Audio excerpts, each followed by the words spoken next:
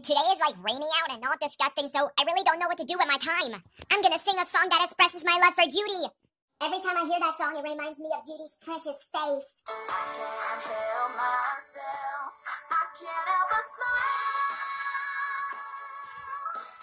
Every time I see your face. And we never met. I bet you don't know my name. How did it get to be so close and so far away?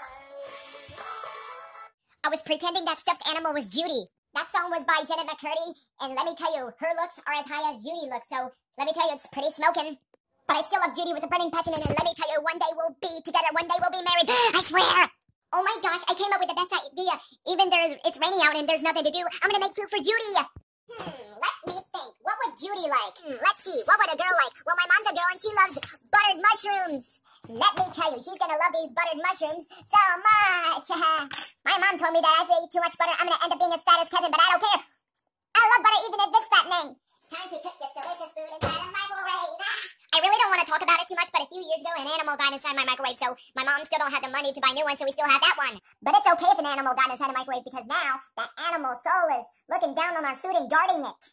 Sometimes when I'm bored, I talk to the animal soul inside the microwave. It responds to give me advice about problems that I have. Alright, all done. The mushrooms are all done, and I bet Judy's gonna love them so much she'll love me. I'm also gonna give Judy a frozen TV dinner.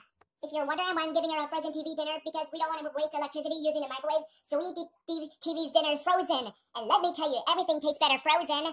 Okay, that's all I'm gonna make for Judy, because I don't want her to turn into a fatty majig. Judy, are you in there? Judy, it's Fred. Answer the door. Hey, here's some food for you, lovely girl. Oh my gosh, Fred, that food is so disgusting. Please tell me you're joking. Go away.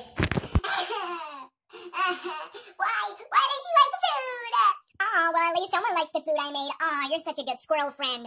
Okay, I'm back inside because it started raining really bad. Hopefully the rain will leak through the roof of Judy's trailer. Maybe that will learn Judy a lesson or two. I spent so much time making food for Judy and she didn't even eat it. Whatever. I bet if I made food for Janet McCurdy, she will love it. Peace out, home dog, and the thing I learned today, you should only spend time making food if you're for sure that person who made it will eat it. Bye!